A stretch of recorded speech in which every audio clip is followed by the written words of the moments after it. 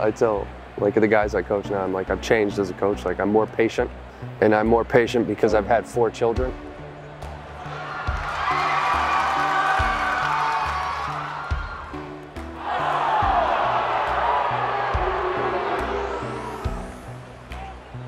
I had prepared myself mentally to do whatever it took to win. That's just the way I thought.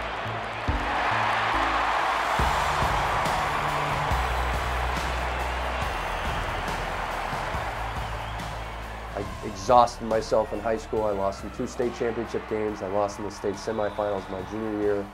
The losing infuriated me. It drove me. It was probably the best thing for my development.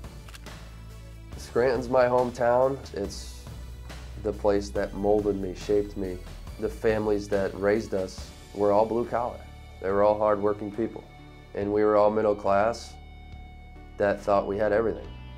I've said it before, I don't know how many college athletes experienced what I did, to kind of be embraced by 2 communities, one that I was from and one that I am technically from now. I was fully aware from the first moment I stepped on the court that from top to bottom we had a really, really good team. We were really talented. After that Georgia Tech game, I felt like we were the best.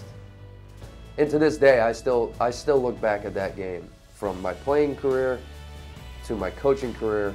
It was like as good a 20-minute performance as I've ever been a part of.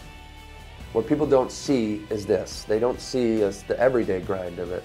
They see us perform 35 times. But they didn't see the 145 times that we had to practice to perform. That's what I take more so than anything, is just a lifetime worth of just an incredible stretch of memories.